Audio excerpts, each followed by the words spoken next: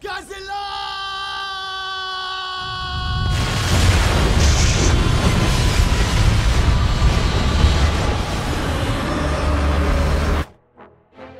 Godzilla x Kong poses a big mystery right off the bat. How do you say its title? Is it Godzilla x Kong? Is it Godzilla times Kong? What to do? After a quick Google search, however, it turns out that director Adam Wingard says the X is silent, so really the movie's just called Godzilla Kong, The New Empire. So this is the fifth film in Warner Brothers and Legendary's MonsterVerse saga, which, to be sure, has been very hit and miss. For every Kong Skull Island, there's an entry that leaves us scratching our heads with its shared universe mythology, mostly related to the evil company Monarch, which recently got its own show on Apple TV+. Interestingly, this universe has never been tremendously successful with audiences, and Warner Brothers would have likely just thrown in the towel were it not for the fact that Godzilla vs. Kong was a surprise smash at the box office. It opened exactly a year into the pandemic, at a time when no one was going to see movies, but those who did found the dose of escapism it offered rather welcome. It made $100 million domestically, which is pretty amazing considering how nobody was going anywhere at the time, and nearly 4 times that overseas. Plus, the movie also even went day and date on HBO Max, so the fact that it made close to $500 million, bravo.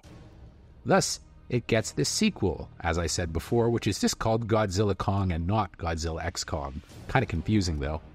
And I suppose this signifies that the two are, well, pals now and have become kind of the Tango and Cash of the MonsterVerse. Director Adam Wingard is back, and this time he's brought in his frequent collaborator, writer Simon Barrett, to have a hand in the screenplay. Simon Barrett, of course, wrote The Guest for Wingard, which I believe is still his best movie by a long shot. Speaking of The Guest, the movie also co-stars Dan Stevens, who fills one of the requisite human roles, alongside returning stars Brian Tyree Henry, Rebecca Hall, and Kaylee Hoddle. So, is Godzilla Kong, again not Godzilla x Kong, better than Godzilla vs. Kong, or just as good, or not anywhere near as good? Well, let's find out, shall we? Well, I had a ton of fun with this flick. I have one big complaint. While the trailers made it look like it's a non-stop brofest between Godzilla and Kong, the two are kept apart for close to 90 minutes, with this movie just under 2 hours. All the scenes you've seen of them doing their thing together in the trailers is from the last chunk of the film. While that's a bummer, I must admit that I found myself surprisingly engaged by the build-up. Well, Godzilla x Kong, or as I said before, Godzilla Kong, has the misfortune of coming out hot on the heels of Godzilla Minus One, my choice for the best kaiju movie ever. Adam Wingard and his writers did something smart. They made this an action flick with Kong or Stallone-esque underdog hero.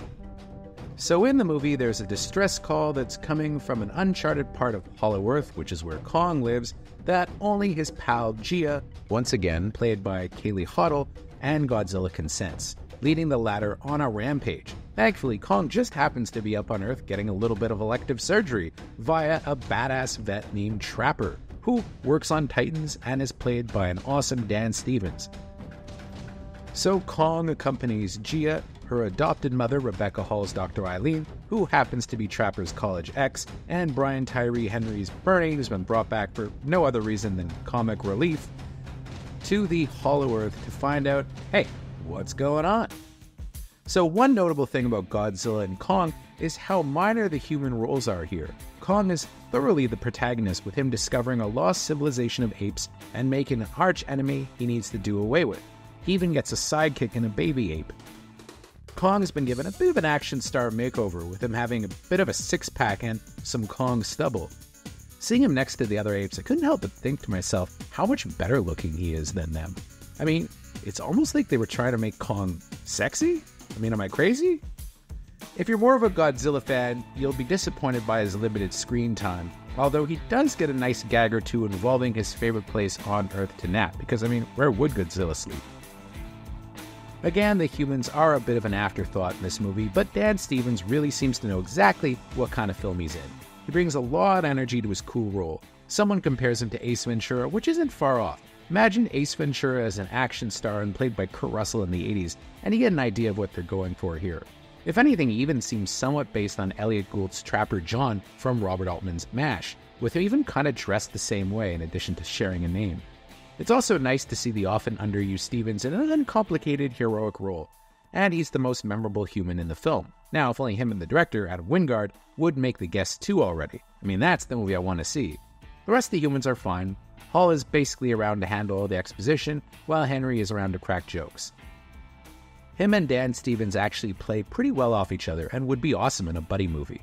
Wingard seems to have been given more creative freedom here, with a lot of synthwave on the soundtrack mixed with the more traditional action score by Junkie XL. There are also a lot of 70s rock needle drops, with Trapper being a music guy. Even if this aspect seems like it was plucked out of Guardians of the Galaxy, I still had fun with some of the song choices, particularly a nice nod towards Canadian rockers' Loverboy. If loving Loverboy is wrong, well, I don't want to be right.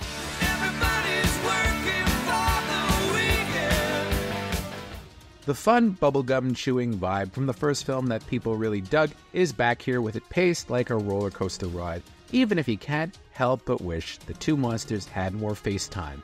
Perhaps in the sequel, Godzilla plus Kong, or maybe more provocatively, Godzilla Hearts Kong? Wouldn't that be a wonderful movie?